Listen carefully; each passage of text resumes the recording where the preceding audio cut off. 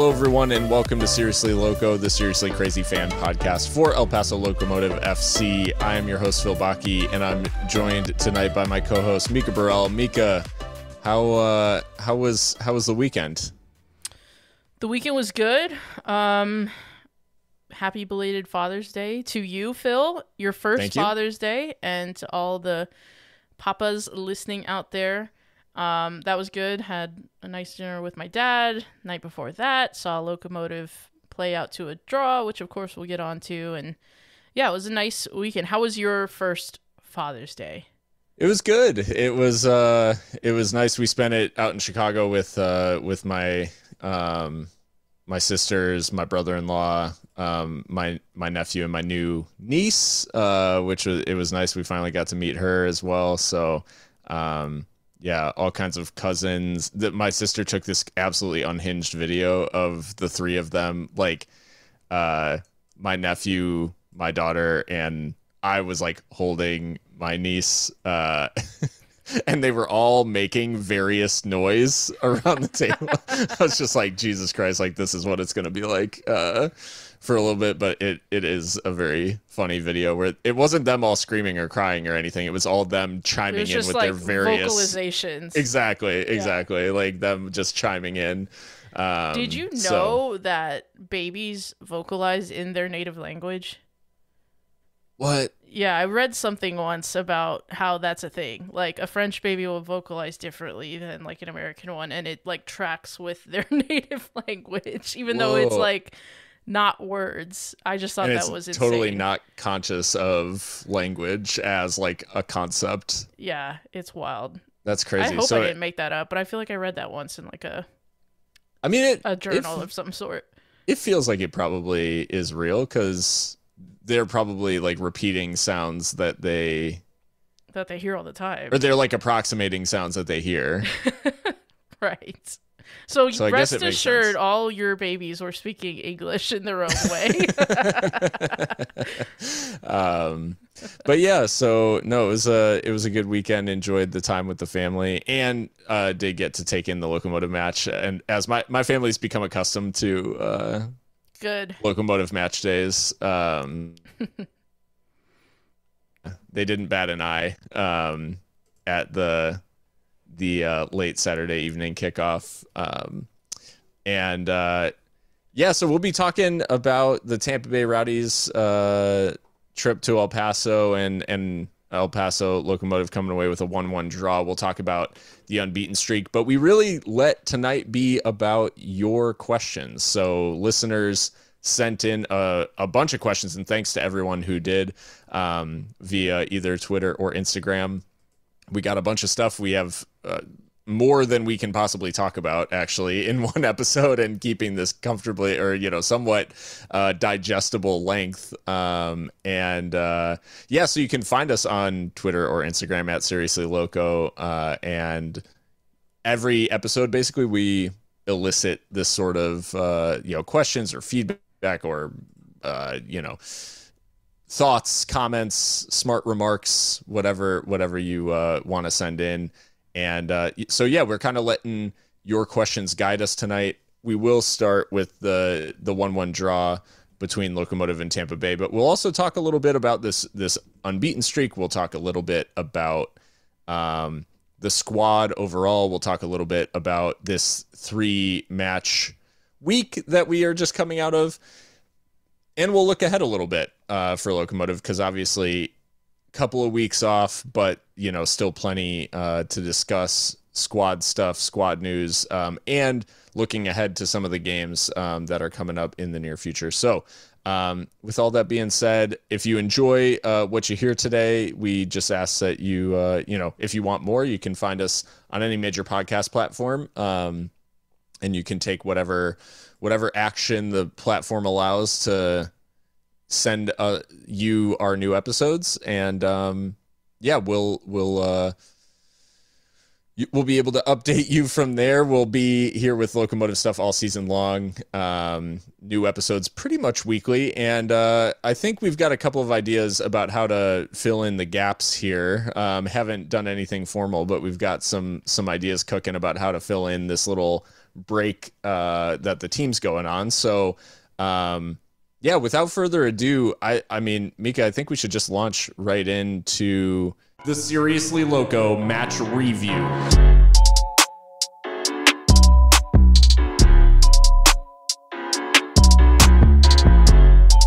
Locomotive won, Tampa Bay Rowdies won. We got a question, that kind of sets up the discussion here from at Mark Ponce2 on Twitter. Our best chances on the night against Tampa Bay really came when Erik, Liam, Nick, or Denys dribble penetrated past a man to open up what was a really tight midfield. What do you all see from your perspective in terms of final third improvement once we break lines like this? So wanted to talk a little bit about Mark's question, and then he's got a second part to the question, which we can get onto here in a little bit. But speaking offensively, obviously a game in which Locomotive created a lot, maybe deserved a little bit more than they got out of this one. But what did you make specifically out of Locomotive's approach in this one where a lot of players were finding their best success after beating their marker on the dribble, which hasn't necessarily been like a hallmark of Locomotive this year?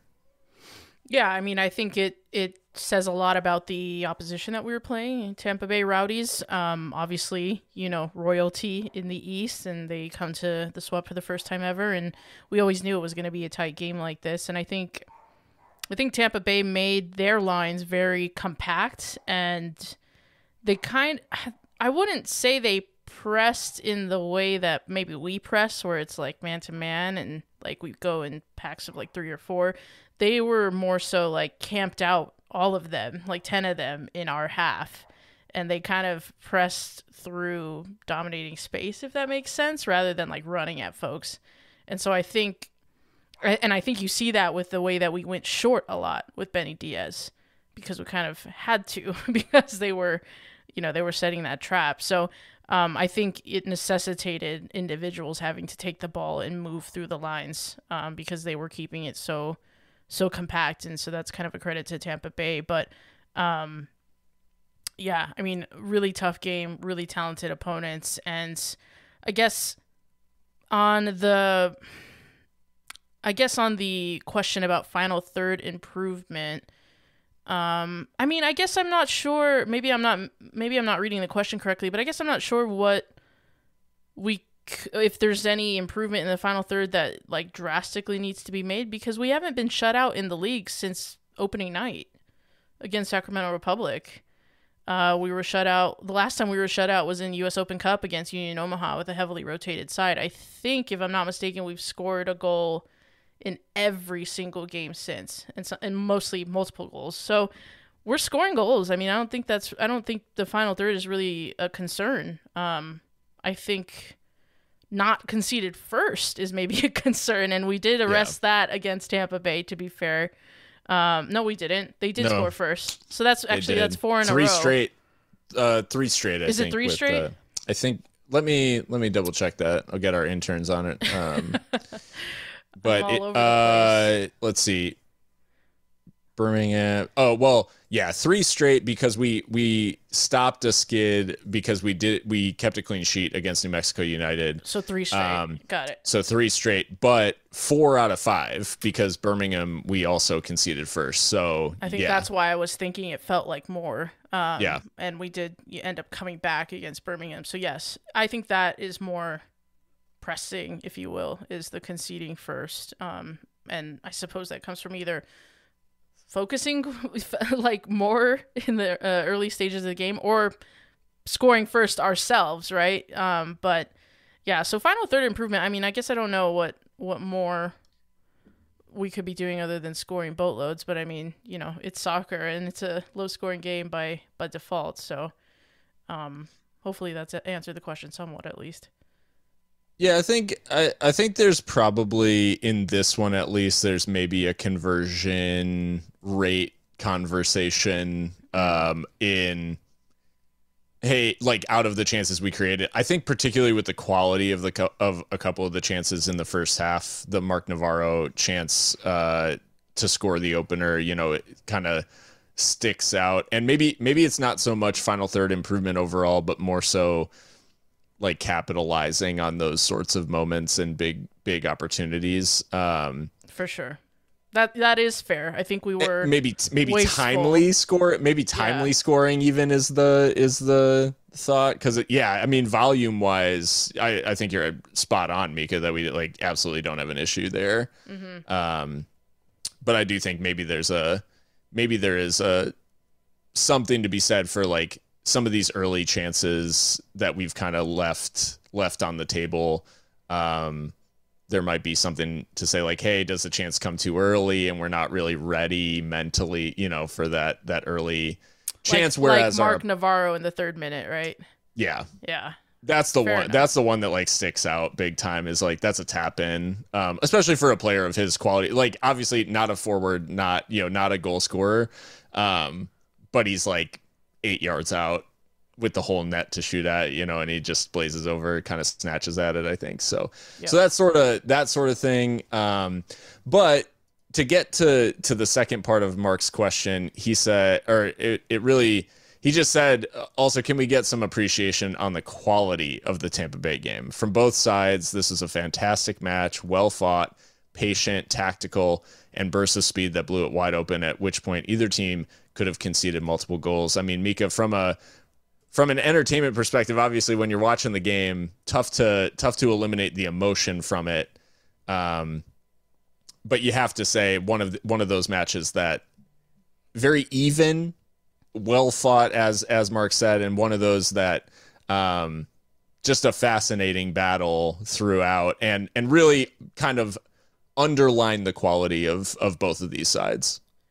Yeah. I mean, we spoke last time, Phil, about how, I said San Antonio is probably the most direct, most imposing force that we've faced, but I think Tampa Bay might be the best footballing side that we've faced. I think Neil Collins, who's been there for quite a while, has, instilled kind of his philosophy, and it really seems like every player on the pitch knows what they're doing.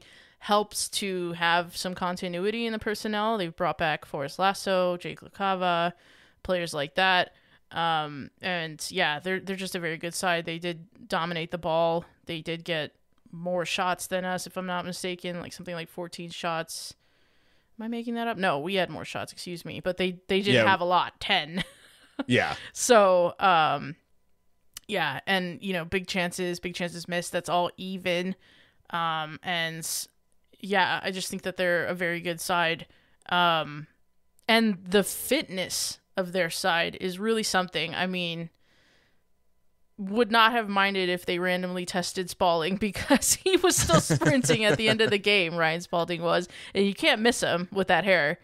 No. And he was creating a lot of chances. Jake Lacava was an absolute menace in the second half, kept getting between Mark Navarro and Erik McCue with relative ease. And I think, if not for Benny Diaz, this might be a bit more of a lashing, really, than we deserved. But,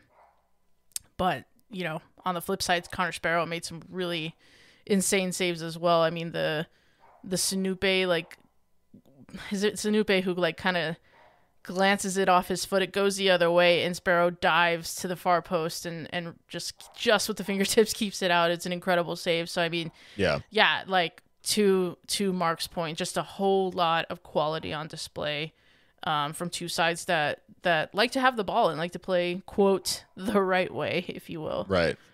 Yeah, it was interesting. You look down the stat line, as you mentioned, it's like El Paso had a little bit, actually ended up with a little bit more of the ball, but the shots on target, 6 apiece. Both goalkeepers make 5 saves, which obviously is season high, significant. Yeah, for Benny Diaz, that is a season high. Yeah, yeah, and a good performance from Connor Sparrow as well. And fouls exactly even, 11-11. Interceptions 6-6. Like, there's just a lot of these teams having a mutual respect, playing in a way that I think did cancel each other out cancel out some of the biggest contributors, but it did give other people a chance to shine. And I think you mentioned, I mean, the impact, and we'll talk about some other stuff, but I mean, you talked about the impact of like Manny off the bench. He's a whisker away from scoring the winner in this one. Chris Garcia too had a bunch of like really good one-on-one moments, like just at one point he makes one dribble, he gets past his man and makes the completely wrong decision to shoot when Manny Sinupe is wide open for an empty netter. And then the next time he gets past his man again to the goal line, and the cutback is blocked. So yeah, I mean, a lot of really good performances off the bench as well, just not quite that like killer touch. But yeah, it was a match that I thought really well played. Probably one of, for the neutral, like one of the best watches of the weekend if you're into the tactical battle. And Clarhaut again, holding his own against a seasoned USL, like a proven USL mind in Neil Collins. He's got tons of success with Rowdies and has proven, time and again that he's among the best managers in USL. And Clarhaut again keeping pace and coming away with a creditable result. Although I will say, drawing at home, and this gets into at Der Schattenwolf on Twitter. He said, playing against Tampa is always a tough game. Just ask my Toros. Do you feel like you won or lost? Does it feel like, a draw is a win? We talked about following the San Antonio match, like this is probably a draw that feels like a win. Does this feel is this a draw that feels like a win or lost 2 points looking back on your games, and why? So, I mean, did this feel like a good draw, or did this feel like 2 points left on the table maybe? I think this is a draw that is fair to both sides. I think either side could have scored 2 or 3 more goals depending on the chances that you look at. I don't consider it, I mean, of course, mathematically it is 2 points dropped, right? But I just think this is a fair result. And, game 3 of a 3-game week, like, no, Brian Clarhaut and his staff are not going to be making excuses, but we absolutely can make excuses for the team as fans were allowed. And, I wouldn't blame them for being a little bit tired, and I think that it's impressive that they were able to, it sounds worse on paper than it is, but get 5 points from 9 in a 3-game week. And this is not our last 3-game week of the season for God knows what reasons, but still to not lose at all with that much travel and just no time really to like fully train or look at video. I think it's impressive what we've done this week, and we've kept our streak going. So it kind of feels like when we do lose, it'll be devastating because it's like, what's that? Right. We've been very spoiled ever since Detroit. But yeah, I'm of the opinion that this is a fair draw. And actually, the XG is so close, depending where you look. But El Paso Locomotive FC, 1.69 expected goals to Tampa's 1.66. So, I mean, I think it's extremely fair. Yeah. Rounding down, 1-1 is fair. Rounding up, 2-2 is fair. So it's like one of those things where, where it's like either way you slice it, draw was probably the fair result based on the underlying numbers, based on the eye test even too. I will say there's probably a couple of moments in this game that for Locomotive feel like, that was it, that was the 3 points right there. And this team has, capitalized on a lot of those moments in this 12-match unbeaten run, of which, however many, 9 of them were wins or something like that. So it's like, they've been able to capitalize in so many of those. I think looking back on this week, to your point, Mikka, going to San Antonio and getting a draw, getting the win, of the 3 games, the game that was a must win was Vegas. And while they maybe made it a little bit more difficult than it should have been, they got the 3 points against Vegas. And then you play Tampa Bay like at the end of that stretch. Certainly not the order in which you would have wanted to play those 3 games. Certainly not like necessarily, right. The circumstances that you would have wanted to play Tampa Bay in. But yeah, to come out of that week with 2 draws against 2 of the best teams in the league, one of which was on the road, and to cap off a 3-game week with a draw against Rowdies, I don't think is a bad point at all. Normally, I'd be more disappointed, I think, in a home draw, but against that sort of opposition, and on the night with both teams being so even, like I absolutely will come away, as a Locomotive fan, head held high, saying like, hey, any team on any night, like we can hang with. This wasn't we like clung to a 1-1 draw. We played Rowdies at their game and absolutely hung with them, which, I think is further demonstration that this Locomotive side can beat anybody in the league and can hang with anybody in the league on their own merit. So, I mean, 12 games undefeated, Mikka. This, as you said, it is kind of like what is losing, and I know that it seems almost ridiculous given how the season started out with the 3 straight losses, but I mean, I guess it reaches a certain point where 12 games unbeaten starts to feel not just like something that we're enjoying, but also something that the players are using to fuel what is, a very positive like locker room atmosphere right now, where they go into every match assuming that they're going to get a result, like rather than hoping that they're going to get a result. Yeah, absolutely. I mean, we've been able to get some insight into what goes on in the dressing room, with Locomotive posting a lot of really good content of Brian giving some of his pregame talks. Obviously, he doesn't want to give all of that away, but from what we can see, I mean, the guy's absolutely a fine motivator, and what he told the boys before this game is, we don't let this slip, right? So, I mean, standards are set. He's challenging everyone in the room to meet them. A lot of players have come in and out of this side, right? I mean, we'll talk on this later, I'm sure, when we get to listener questions, but I mean, Nick Hines comes in after being solely a role player since Detroit, right? And yeah, pretty much. I think performs admirably. We'll talk about it, but it's just that mentality of like anyone could come in and we expect you to perform. We've seen that as well with Navarro and Lyons kind of trading minutes here and there. And so it's just really impressive. And, maybe there's a little bit of fatigue setting in because the last 3, of this 12 game run does have 2 draws in it, where before that we were 7 games win streak. So, you could be forgiven for thinking that it's starting to slip a little bit, but it's just really amazing to see how we've really turned it around from where we started. And we figured that would be the case, right? Because 3 games in a week to start the season is just stupid. And I'll still be saying this in October and November when we're lifting the trophy. So, but yeah.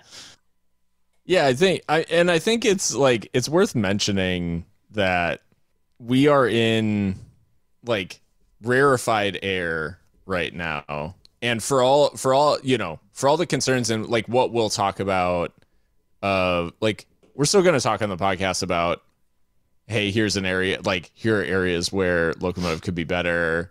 Here's where, hey, this goal was like crappy to concede or whatever, which the opener in the Tampa Bay game, that hurt a lot to concede from like just a straight up rebound. Right. Given how good Benny has been and, how good Locomotive have been at kind of neutralizing those sort of obvious or easy chances, we'll still have the criticisms, and it's really like what Locomotive are doing right now is really, really uncommon for this level. we're talking about we were talking about a Sacramento Republic team that we were like, this team is just like unbelievable. They just figure it out. They find a way to get it done. I mean, they lose to Monterey, right? Which can happen. Like, anybody can lose to Monterey, but that's, I guess, the point I'm making is, like, anybody can lose to anybody in this league.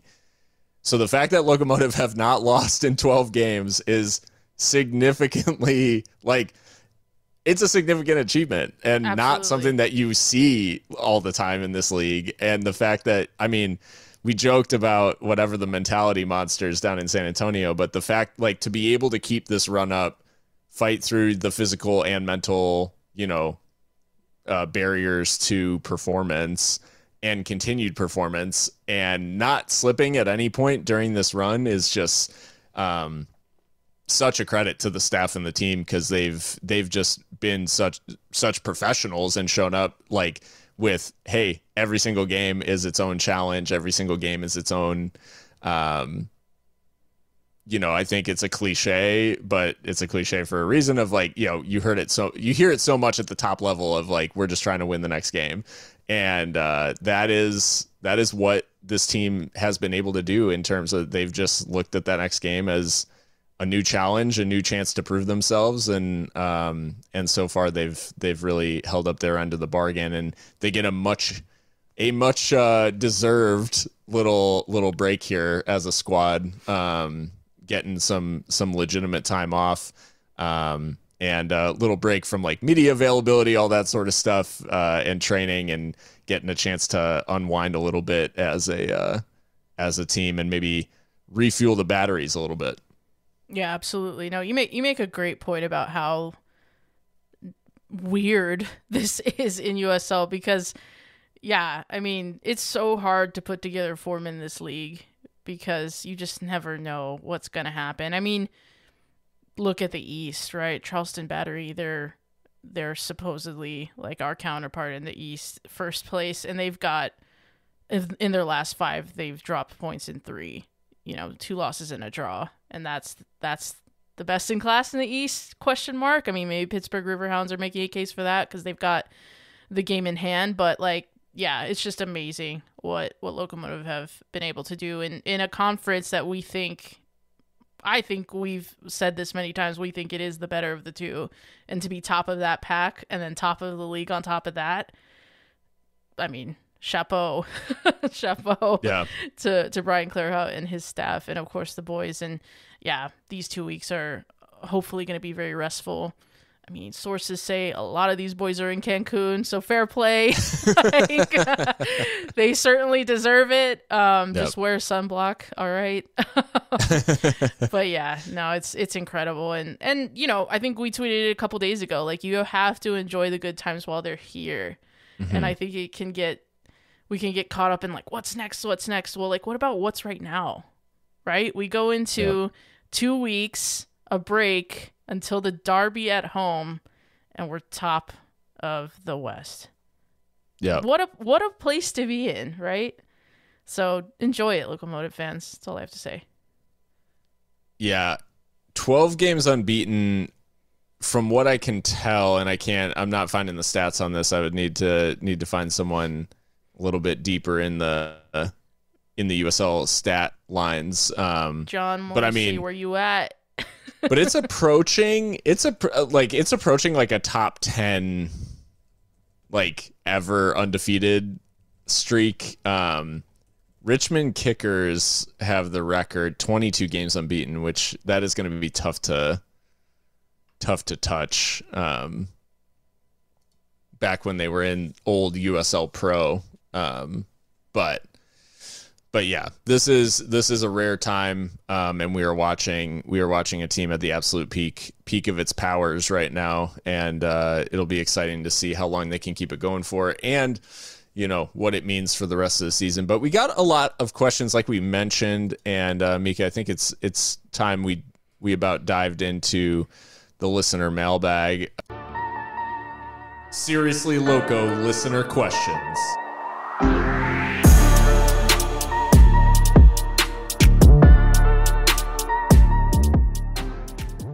I guess I can throw this one to you, because there's one question that permeated the mailbag, and these are just two of the people who asked about it, but we've gotten several questions about this over the last few weeks. It has been the hot topic in terms of whenever we ask for listener questions. So we had two questions about Petar Petrovic. The first from at SG Cantulis on Twitter. How much longer is Petrovic supposed to be out for? And then at some guy Chris on Twitter, when is Petrovic back? ?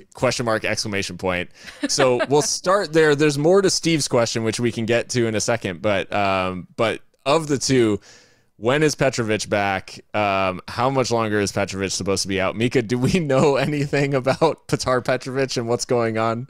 Yeah, I tweeted the other day, we are not trying to ignore this. We're trying to find out what's going on. And we don't know everything, and we won't claim to know everything, but they've been keeping this under wraps, to be fair. Like, this has been closely guarded. Despite our best journalistic efforts. So, no clue when he'll be back. I mean, it does seem like he is doing everything he can to be back on the pitch as soon as possible. It was put to us that he tore the labrum in his hip. Now, I'm not a doctor. Phil's not a doctor. Christian's not a doctor. So we can only tell you that's what happened. It seems like there's conflicting views in the medical field about whether such an injury requires surgery or not. And it's also kind of been put to us that perhaps Petar is looking for a second opinion.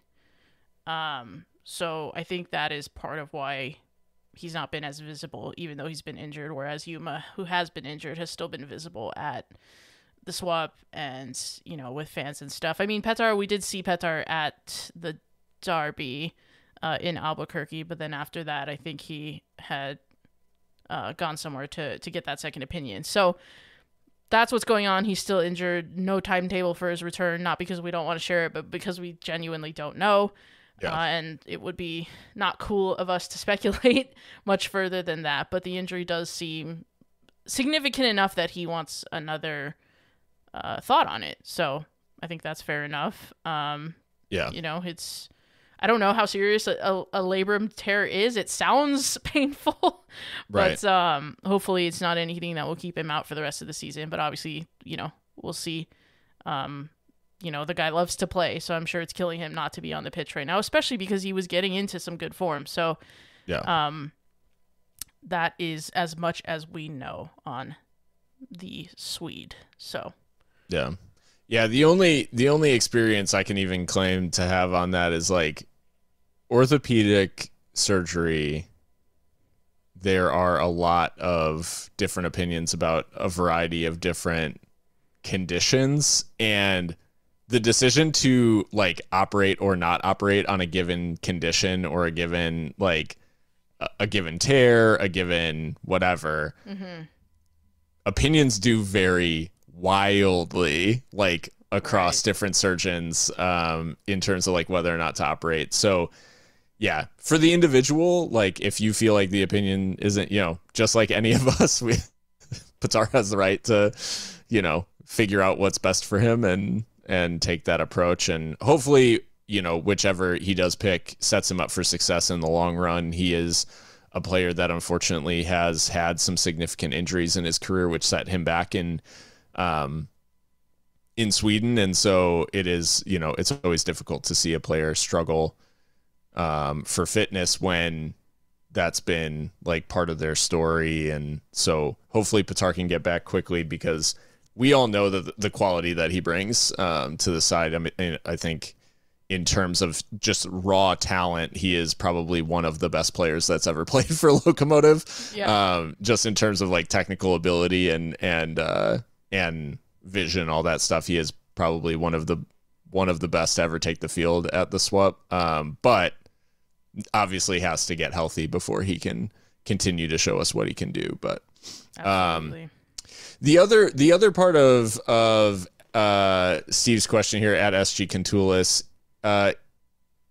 the point that he was making was along the lines of, like, when is Petrovic going to be back?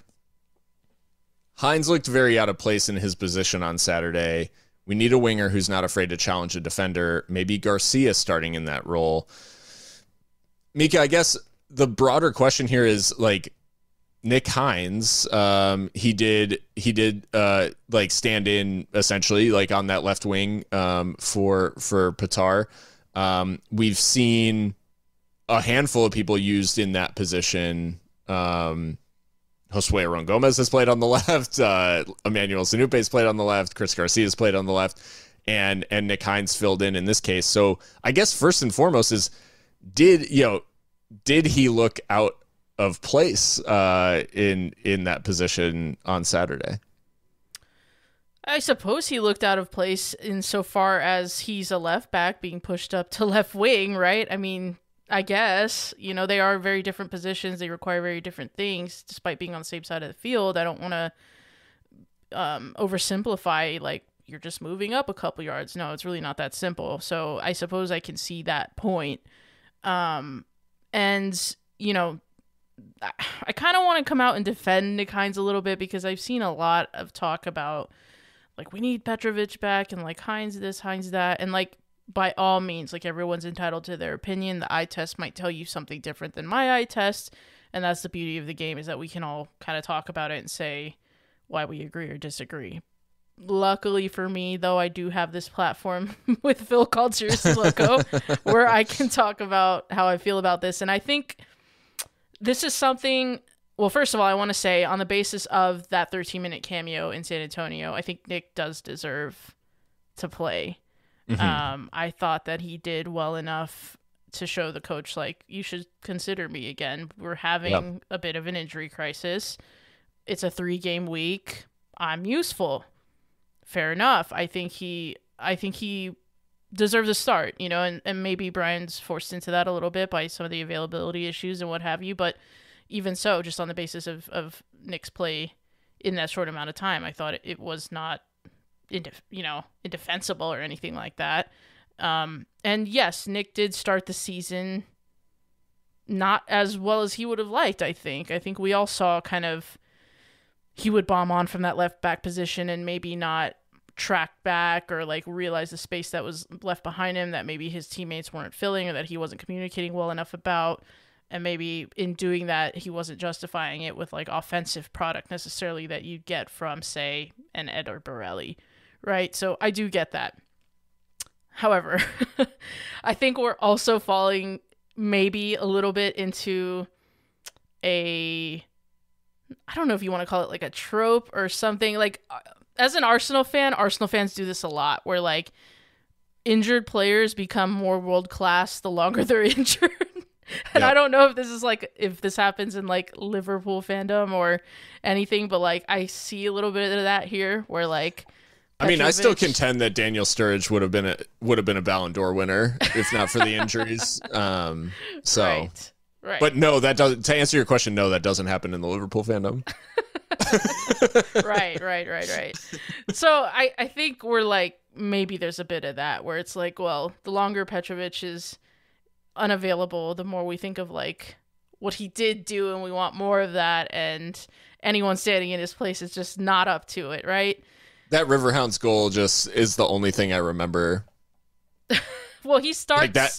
He helped start this 12-game unbeaten streak, arguably, with his goal in Louisville. So, like, yeah. I get it. I absolutely get it. I miss him too, dearly. Yep. But I just thought Hines was absolutely fine against Tampa Bay. I really did. Like, maybe I'll watch it back and see what some of the folks that commented on him are talking about. But, I mean, let's just talk stats. 4 out of 4 successful dribbles, 95% pass accuracy. So he misplaced 1 pass. Yep. 5 recoveries, 6 out of 7 ground duels won, dispossessed only once. Sure, there's an argument that these stats are befitting of a left back, maybe not a left winger. And so the point that folks are making about, like, it's not as penetrative in the final third, I can definitely see that. But as cover on the left wing, like, I really don't think it's a disaster by any means. I mean, in fact, like with Borelli behind him, I think it masks a lot of Nick's deficiencies, if you will, in terms of like minding the space behind him and having to be the only thrust on that side of the pitch. So I don't know. And to be fair, like not trying to hound on the question asker at all, because a lot of people said this, but there was a lot of comments about Nick should take his guy on more. And it's like, well, what do you mean? Because he's left-footed. He's not nearly as two-footed as Petar is. His taking a guy on for him would be knocking the ball past him and crossing. And I think he did try that. So, but if you're expecting him to cut inside, like that's just not going to happen. Or at least not nearly with the frequency or the success that we might expect like Petrovic to do, right? And so he did have that one shot with his right foot that was very tame. He should have done better. But that's him, right? But I think as cover, as like rotation option and start here and there, like I just think he's absolutely fine. So anyway, that's my soapbox. I think Nick is a fine player, and I think, once we get Petar back, like he probably reclaims that space right away, but I just wanted to put that out there. I guess I didn't see the criticism against Tampa Bay. I definitely see the criticism in the first 3 games of the season, but for sure. Yeah.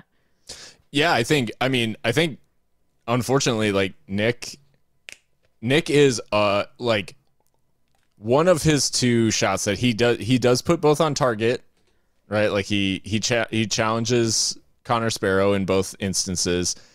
There is an argument to be made that he should be doing better with those chances, but there's also the mitigating circumstance that he is not he's not forward. Our starting he's left not winger. A forward. Yeah. He's not a forward. I think he absolutely should do better with the first chance. I think the second chance maybe is a little bit tougher, but the bottom line is that he's a goal from being the man of the match, like by a distance. Okay. Like if he scores either of those, every rating system has him at 8 or above, like given the fact that, because those stats, I looked back at, so Petar in his last match that he played, which was the 3-2 win over Colorado Springs, in which he did score, his stat line, now he scores. So it like, boost. So we'll but taking the goal out of it, like, which I know it might sound weird, but taking the goal out of it, 13 out of 15 passing, 3 out of 3 shots on target, 2 for 4 successful dribbles, no successful crosses, 1 accurate long ball, 1 recovery, 4 out of 6 on ground duels. So like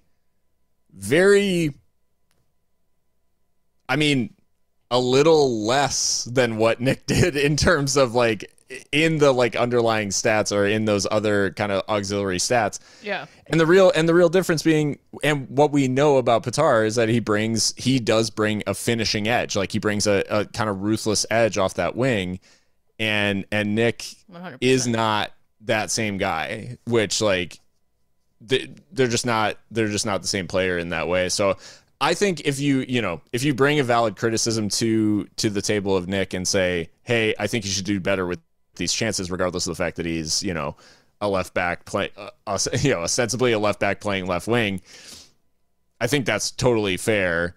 To say he was like poor, or like the amount of like calls for Hines should be the first like sub or something like that, he performed quite well, I thought, like off that left wing, and gave Locomotive. I mean, Nick's like X factor on that left wing is he is absolutely faster than every single person on the pitch. Like I would put him in a foot race against anybody. And he often turns those moments into something. Now, I think the one criticism you can have of him is you are left, it's the end product that isn't quite there. I mean, this was like a running meme on Seriously Loco last season of like, Nick Hines should have 10 assists. Everyone's letting him down. Like, I remember that clear as day. I was convinced at a certain point in the season that Josue Aron Gomez was like missing on purpose because he had some vendetta. Because he just simply, if Nick Hines played the pass, like he wasn't gonna score. No matter how on a plate it was. And obviously that's all being completely facetious. But the reality here is I think Nick is a little hard done by.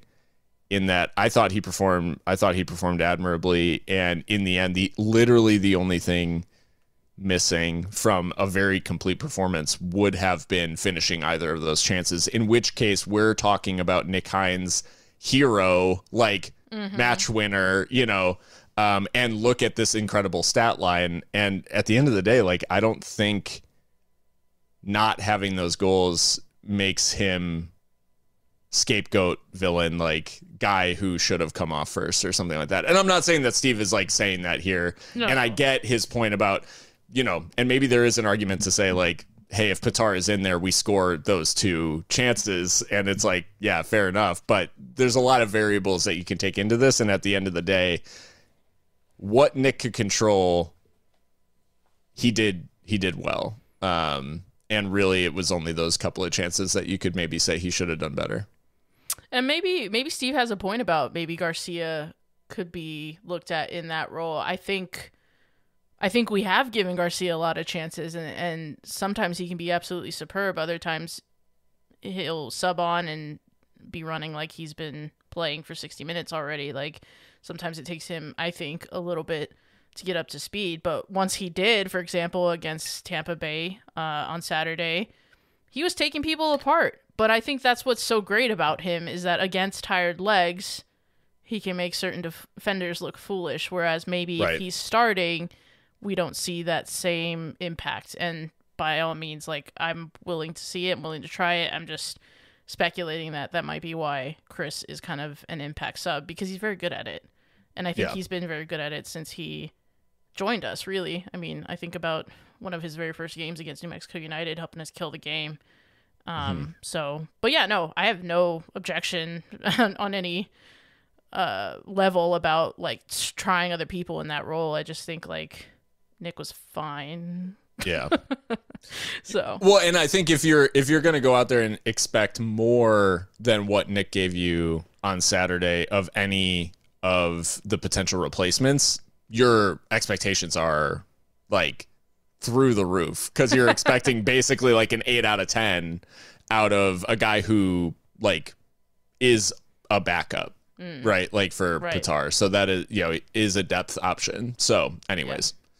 Yeah. No, but good question, because I think it's good. I think it's good. Clearly there's a lot. There's a lot to dissect here. So it is a good question for sure. Yeah, absolutely. I think it's good to have these discussions because that means we're paying attention, right? If we can talk and disagree respectfully and whatnot. But thank you for the question, Steve. Yeah. Okay, so we had another question on injuries. At Alex839 on Instagram said, what is the status of Yuma when he returns? Where does McCue move? So this is a tough one. So what is the status of Yuma? I don't know if we know that either. I mean, he's been around the place. He was announced as injured May 30th, May 31st, and from there, Brian Clarhaut said he expected him to miss about a month. So we might be coming up on like healed Yuma ? We might see him back on the bench maybe in these by the time we face New Mexico on the 1st. I think the bigger part of this question is the second half. Like when he returns, where does McCue move? This may be controversial, but I think Yuma has his work cut out for him getting back into the starting lineup. And that is absolutely no disrespect to the captain of the team. This is absolutely all about how good Erik McCue has been. Goal scorer against Las Vegas. But that aside, like his defensive performances alongside Bense Pavkovic, he's been, I mean, I think you used this term last week, Mikka, but he's been a revelation. He's been unbelievable. the, the spiritual successor to Andrew Fox that we were all hoping for. He absolutely is that guy, like a dominating presence in the box, someone who just deals with danger, and cultured passer, like good with the ball at his feet, makes good decisions, and a danger, now showing himself to be a danger on set pieces at the other end too. So that is, I don't know, to me, McCue is the complete package, and Yuma, again, absolutely no disrespect to the captain of the team, but I don't think Brian has any reason to break up the partnership that Pavkovitz and McCue have formed. Yeah, it's always tough when, you're spoiled for choice. I think that's a good problem to have, and I think Brian would rather have this problem than not, right? I think, where does McCue move? If he wants to stay in the team to another level, maybe, but even if he doesn't, there's zero reason to drop him. I think him and Pavkovitz, we've talked about it kind of ad nauseum at this point, but I think that they complement each other very well. With McCue being that stopper, as you said, good timing, a unit, right? Whereas Bensei is a bit more like reactive, willing to like make runs and things like that. So, yeah, I just really love this partnership, and it's not easy to come in for a figure like that in Yuma, right? Because he's such a huge character. And I mean that like as a player and as a personality and what he means to this team and to El Paso, right? So for McCue to come in and do what he's done, I mean, just insane mentality from this player on top of, the actual footballing skills that we're seeing. So yeah,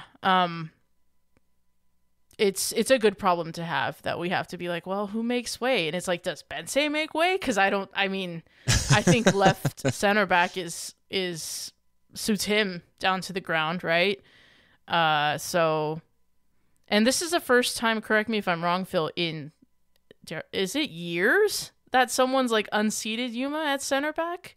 He's had many partners, but I think it's literally been a couple years. Yeah, basically since he made the switch from central midfield. I mean, ever since then, he's pretty much been ever present, aside from maybe a couple of games here and there where he has been injured. It's taken really, really interesting storyline to watch, though. And I guess too, what maybe the athletic trainers would love is that it doesn't really rush Yuma. Not that I think they would, but I mean, right, there's no rush because Erik's performing so well. So yeah, another kind of like plus to a crappy situation when someone's injured. So right, and probably just gets them back to a status quo of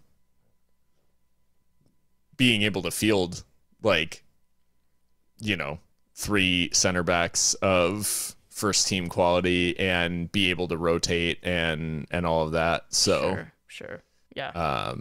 So yeah, probably just good news in Yuma's return.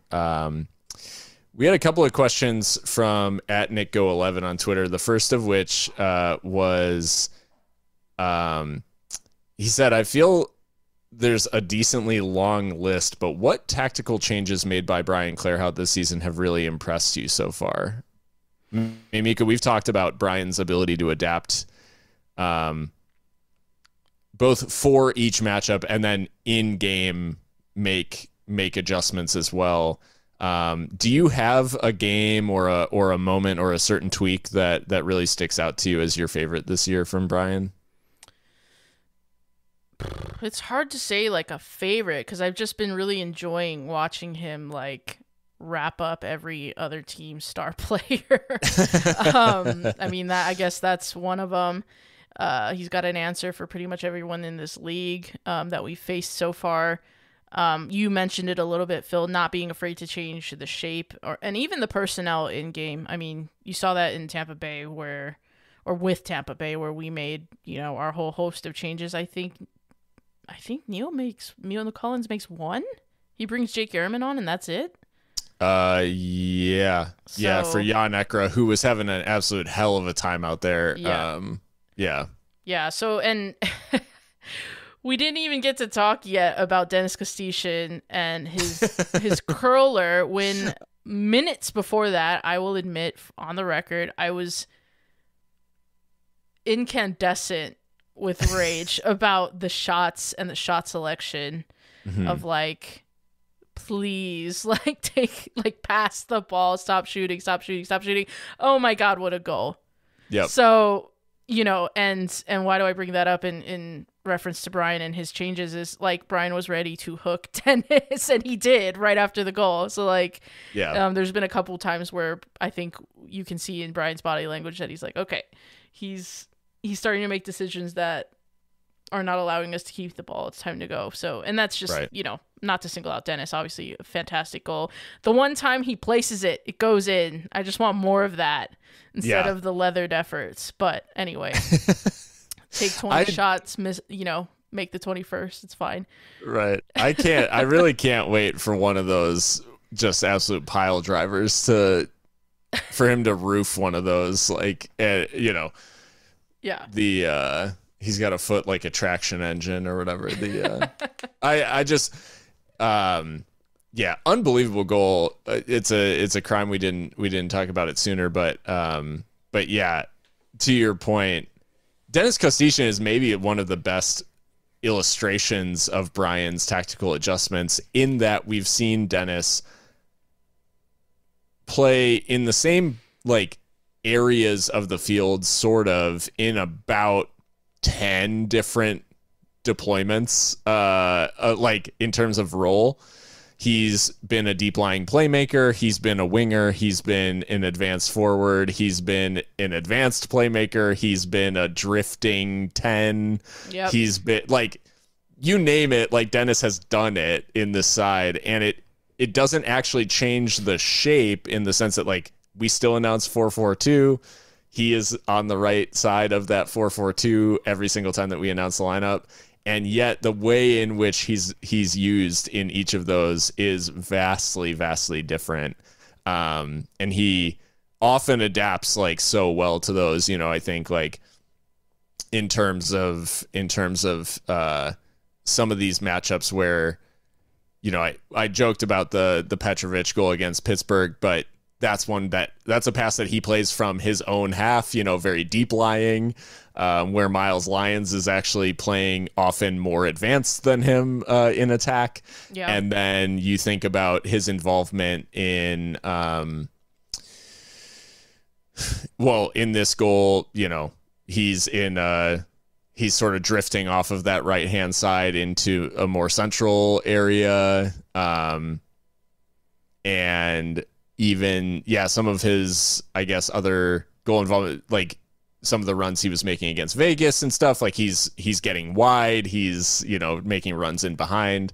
And that to me is what's been so impressive, is that Brian match to match is able to make those sorts of adjustments with these players, and they don't look out of sorts. They don't look like they don't understand, the assignment. They're going out there and executing, which is not an easy thing to do when you're making those sorts of tweaks week in and week out. The areas that you're looking for your teammates in, the areas that you're expected to be in, all those things like change so much when you make those sort of adjustments. And Brian just seems to find a way to make it stick, even though he is, tweaking and being a little bit more of a like mad professor in that way, and that he is tinkering with the team, quite often, but the principles and all of that remain the same, which I guess like gives the foundation for the players to execute these instructions, match in and match out. Absolutely. Yeah. We had another one from @NickGo11 on Twitter. He said, this is probably more of a Josue Aron Gomez appreciation post, which nothing wrong with that. We need more Jag appreciation posts in our life, if I'm being honest. But do you think that he is underrated by the league/media? I always feel like he gives all for the team, can score, and find ways to contribute. I just feel better about our chances when he's in the starting 11. Phil, Wax poetic on Jags. I was gonna say, I feel like there's probably quite the back catalog of praise for Josue Rongomez and the fact that we feel he's pretty underrated in terms of, I mean, by now I think his impact is underrated as a, now 5-year veteran of Locomotive, and the fact that he's been across coaches, across systems, he's shown his importance and just what he brings to a side. I think he often unfairly, maybe it's not even unfair. He gets hit with this sort of like workhorse label that is absolutely earned, in the sense that he will run his socks off. He will work so hard for the team. I mean, in terms of when you need a guy, like we talk about it, when you need someone to go and win fouls to like get you back a foothold back in a game that's gotten away from you or something like that, he is absolutely that guy. He's street smart. He plays the game well, and he is, works and works and works and works, and just, the work rate is unbelievable. But I think it is a little bit unfair in that he is a very high quality goal scorer as well. And I think his role has changed this year to where he is in areas more so where he's being asked to be a provider or press versus being a volume goal scorer. And yet, he finally kind of got a chance to show some of his quality just with, the chip. Was that San Antonio? San Antonio, yeah. I mean, well, it kind of lobs over far, and then he takes that crazy finish into the empty net. And then what was his recent goal? I feel like he has a chip. I feel like there was a goal, a game recently where he scored. Anyways, he's a far more technical player than like what he gets credit for. Smart player, and he will and should absolutely go down as a Locomotive legend. 5 seasons for Locomotive until Lucho, recently surpassed him. He was the club's record scorer. He's a Centurion. Yeah, Centurion. Like, there's so many things about Josue Rongomez to love, yeah, I think for me he's one of those players that will always be one of the first that pop to mind when you talk about Locomotive, because I mean he's a day one, and he's now a bulk of his career has happened. Like, his professional career essentially has taken place in Locomotive colors, and he's made he's made quite a lot out of, being the 3-season loanee from Bravos. He's made a lot of it. And yeah, I would say he flies a little bit under the radar outside of El Paso, but I think El Paso Locomotive fans who really appreciate those sorts of hard-nosed, like, blue-collar players I think he is exactly where he needs to be in that he's amongst a fan base that understands the value that he brings to the team. 100%. Yeah, I adore Josue Gomez. I think he embodies Locomotive in a lot of ways. More of an understated character than, say, a Yuma, right? But just as important to the fabric of the club. And yeah, this is my appreciation post for Jags. So, but yeah, I mean, numbers wise, like, he's coming into his prime, right? He's 28 years old. So, I suppose you would expect like a bit more end product, but I also think he's not being played at center forward the way that he was under Mark Lowry and under John Hutchinson. So naturally, he's, like you said, Phil, he's facilitating a lot more. And I think a lot of that contribution doesn't necessarily lend itself to attacking stats. But like, you also make the point that maybe he gets kind of like pigeonholed as like a workhorse, and maybe there's some of that to blame on us because we talk a lot about his work rate, but I mean, it's because he's one of the best in the game at it, and I think it is a skill because he combines that work rate with a really clever football intelligence. Like, he knows when his team is under pressure. He knows when we need to slow it down a bit, when to take a foul. You know, he's just so clever, and his football IQ, I think, is really underrated. And, you know, we don't want to overlook his technical skills either, because that finish in San Antonio is outrageous. I know it's into an empty net, but a lot of players in this league will miss that. And so, yeah, I just love Josué Aron Gomez, and I absolutely agree with you, Nick, that I feel better when he's in the starting 11, because I think his teammates must feel it too, that it's like, okay, there's a little bit of pressure off because, like, Josué's there, you know, and I know he's going to put in a shift and, like, you know, take the foul if he needs to, or play me the ball, or protect me, link up, blah, blah, blah. It kind of reminds me, like, maybe I'm being a little bit dramatic here, but it popped into my head, so I'll say it.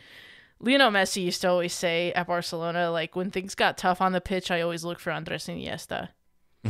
Right? And, like, totally different player, totally different levels, but I just like to think that that's what Josué is like to his teammates. Like, well, where's Josué? Because, you know, we need a foul. Like, we need to, like, slow the game down.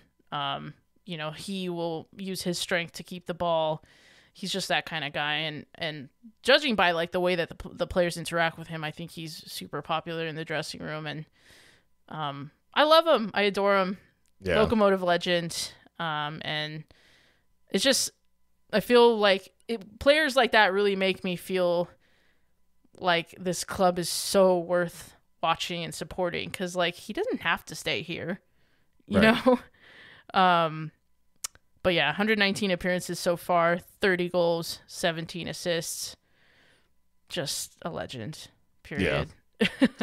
Yeah. Now I will say that this season, probably the safest like prop bet in USL has become Eder Borelli yellow card and Josué Aron Gomez yellow card. Like, may as well just bet on it. They are gonna walk away, because they are those dudes who are gonna get in a scrap, and, you know, they don't back away from stuff, and both of them actually are booked in this one as well. But we had a question talking about the connection to the team, and this next question kind of feeds into that, talking about El Paso's connection with the team. At Texas Music Kid on Twitter asks, he said, "I heard Brian discussed attendance after Saturday's game. We know it was a giveaway, but please share your thoughts on how much you believe El Paso has actually bought into this team. Hard for me to judge, because I would be there if we were relegated to American youth soccer."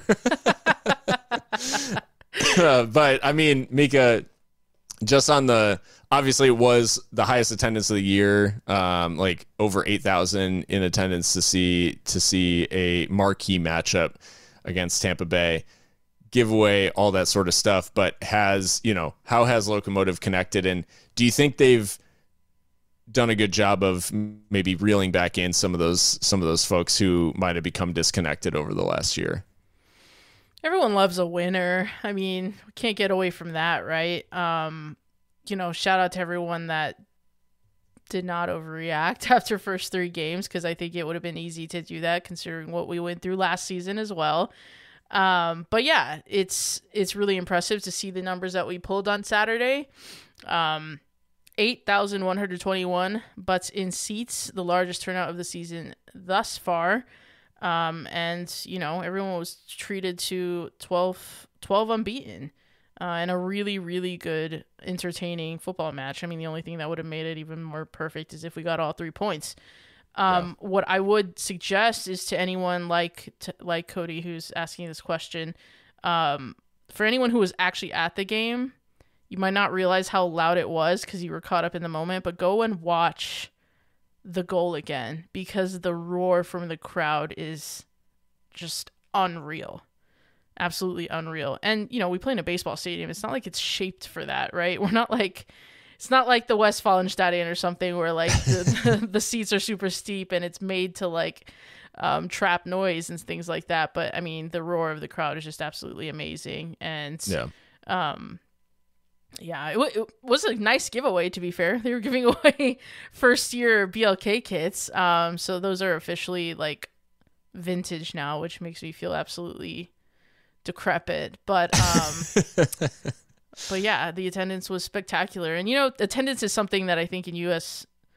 Lower leagues or, any league below MLS or maybe even at MLS, I don't know, it can be used as a stick to beat certain teams with. And I think even on Wednesday, like it was noticeably less, but it was still respectable. Yeah. And so, El Paso's vibing with this team. I think it's better when we win, obviously. But the vibe is good, I think.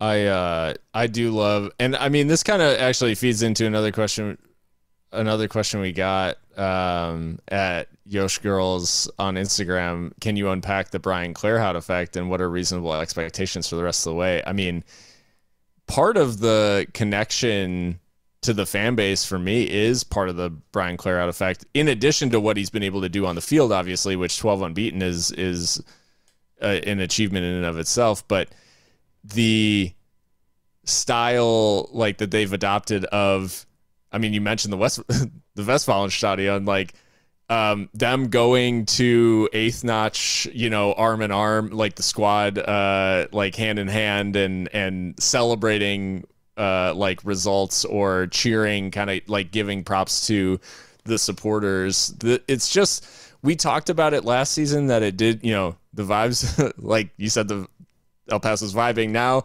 Last year, the vibes felt a little bit off. The vibes were in hell. I'm just gonna put it out there. There was not that connection. I mean, and I think it's, there wasn't as much of an effort made to forge that connection. There wasn't it wasn't that connection at all. And it does feel so different. So I know that part of that's not really what this question is getting at, but like the Brian Clarhaut effect, I think it does extend a little bit beyond the field in that you talked about him as a motivator with the squad. Clearly he's getting a response from a lot of these players in terms of, some of them are playing the best soccer of their careers at the moment. He's put together, he's gotten a group that, I mean, for the most part was here last year, and gotten them firing on a level that they certainly, weren't at that point. Obviously he added a couple of pieces as well and a couple of key pieces, but he's gotten songs out of guys who we maybe were a little bit harsh on. And amongst all that, like reforged some of these connections which had fallen away last year, in terms of giving the supporters that feeling of connection again. And so I think all around, from a club perspective, like Brian really has had a tangible impact on kind of all of the things that you would judge a manager and a technical director on. Yeah, 100%. I mean, reasonable expectations for the rest of the way. I mean, I think at some point we will lose. I know. Sit down and sit down and kind of accept this. I think that will happen. I don't know that we're going to go like invincible the rest of the way, but I think we'll be able to react to that in a way that has lots of context, right? Of like, this is a good side and sometimes it's not your day. Yeah. And I can only assume at some point that will happen. But there's plenty of credit and goodwill in the bank, and all of that Brian and John and all the rest of the staff deserve. And the players deserve it too. Yeah. So, and, to go kind of back to Cody's question too, is how much you believe El Paso's actually bought into this team. I think we also have to like recognize there will always be the day trippers and like the casual fans, like, and that's fine because right, they're like the financial lifeblood of a club like Locomotive that relies on gate receipts to a large extent, and that's okay, right? And that was kind of our call to action too, is like bring someone who doesn't even like soccer. It doesn't matter. Like, just go, right? So there's a place in Locomotive for everyone, whether you only watch the World Cup or if you have 5,000 teams that you track on FotMob like myself and Phil, or or if you're somewhere in between, if you only care about Locomotive, that's cool. Like, it's El Paso's club. And so yeah, from the casuals to the hardcore, like, everyone's welcome. Yeah. Reasonable expectations the rest of the way. You mentioned it. I think enjoying this run and seeing it to its end, whenever that is. But I think, like, the reasonable expectations probably remain playoffs. And 1,000%. I think it's easy to get carried away seeing Locomotive top of the West, top of a tough Western Conference. I mean, I read it we shouted out John Morrissey earlier. I read it in John Morrissey's power rankings on Backheeled today. Him talking about the fact that he's like, there's a strong case to be made that the 3 best teams in the league are all in the West.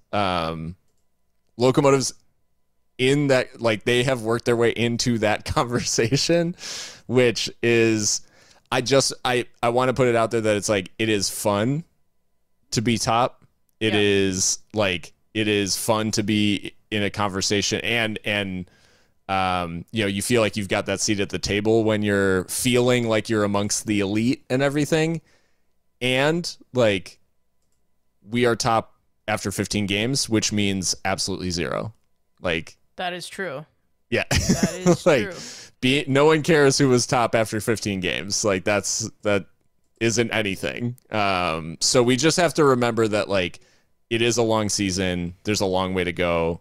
Enjoy the ride. And, like, the good news is that finishing top in this league doesn't mean anything. Even if you do finish top, you still have to win the playoffs. So Jesus, that's the good news.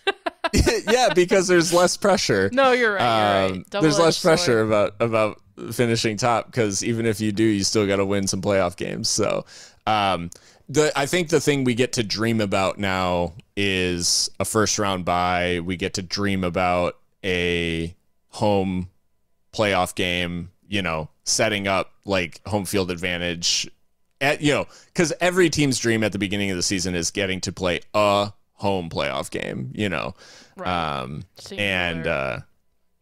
So the idea that we might be able to set up some home field advantage, that's the dream, and there's still a long, long way to go, and there will be ups and downs along the way. So just enjoy the ride, I think, is the reasonable expectation. And, I think we can comfortably say that making the playoffs is kind of the minimum expectation still, regardless.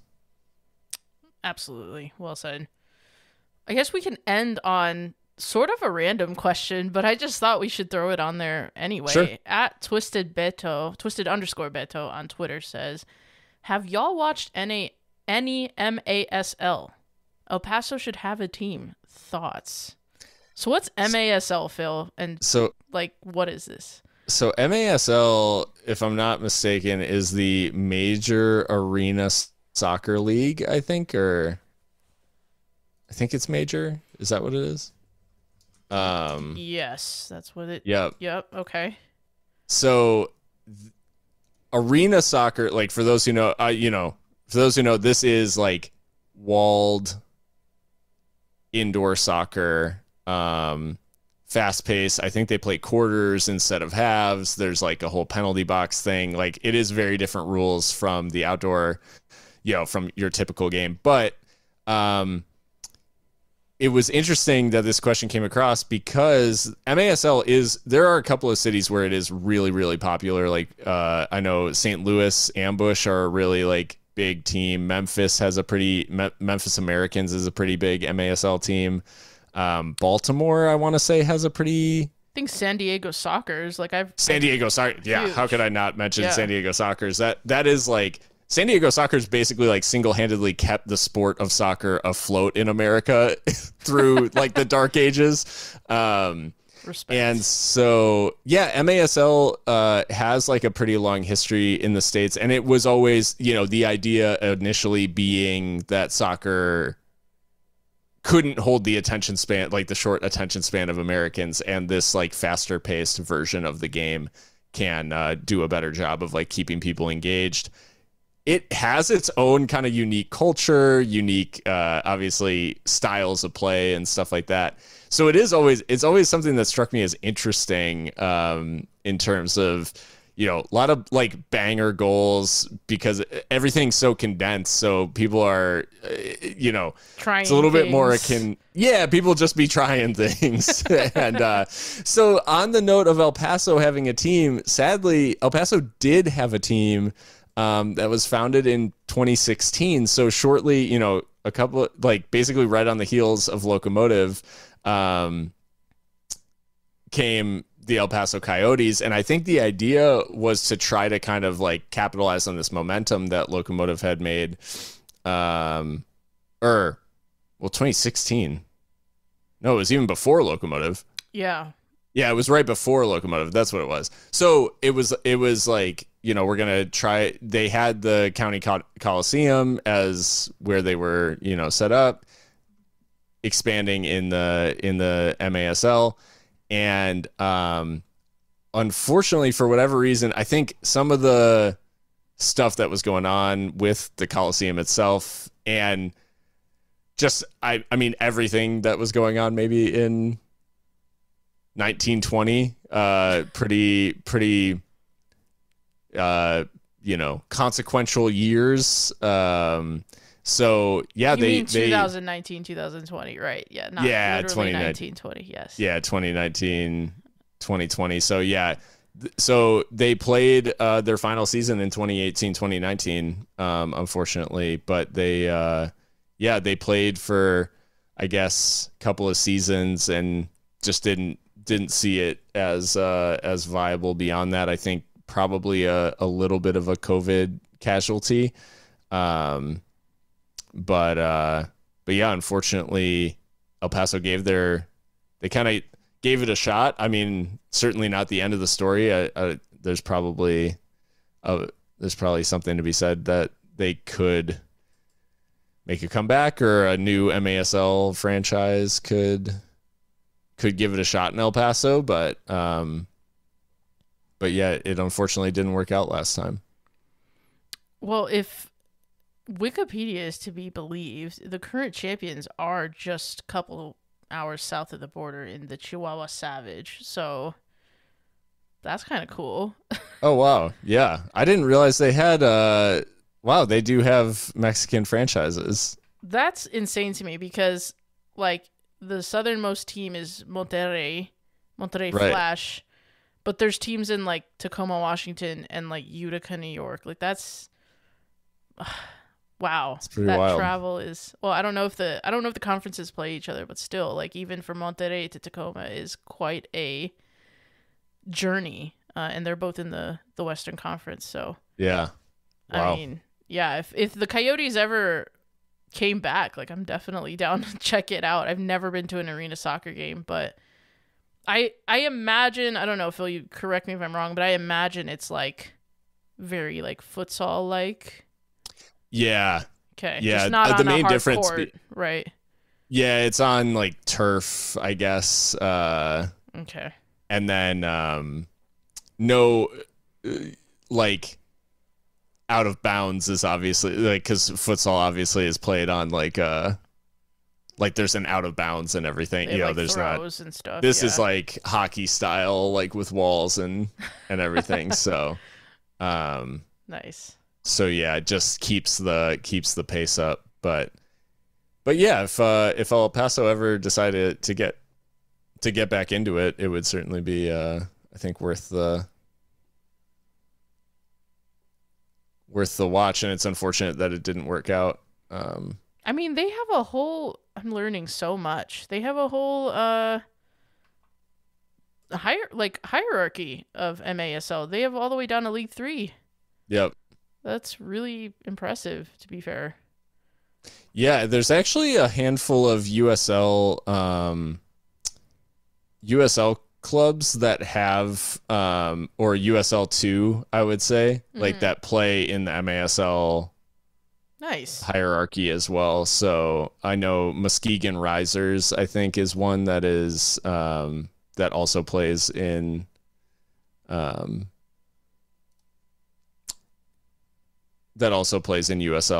and has like outdoor and indoor like distinct teams as part of the club. So there apparently used to be a club called Cuervos de Juarez that played in El Paso as well. So I'm just learning all types of things. Wow.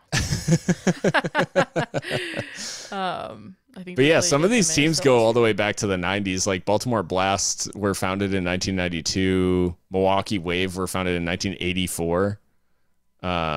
Okay. So there are some of these teams that have been around for quite a while. Damn. Yeah. Amazing. Love that question. Had us going down the rabbit hole. So cheers. Yeah. So maybe at some point, maybe at some point they'll get back to the games are on Twitch apparently. So okay. So accessible. Got it. Yeah. Awesome. So, well, I guess that does about wrap us up. We are in for a little bit of a break. Like I said, we've got some ideas cooking about how we could spend or content for this little break we've got going on. So July 1st is the next time that Locomotive will suit up. It is a derby. It's back in the SWUP.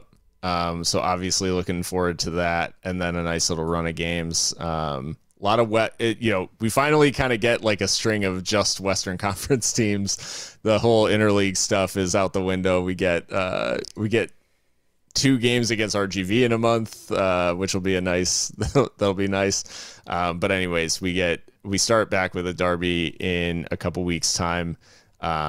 And that'll obviously be a marquee ticket on the night of July 1st in El Paso. Hopefully one that we can again pack the SWUP for and do some big numbers and give the derby the atmosphere that it deserves. Other than that, like I said at the top of the show, you can find us on social media at Seriously Loco. You can find us on your favorite podcast platform. And hopefully everyone's enjoyed the episode. We'll let you know if our ideas for content during the break work out, and we'll talk to you then. But until then, stay loco.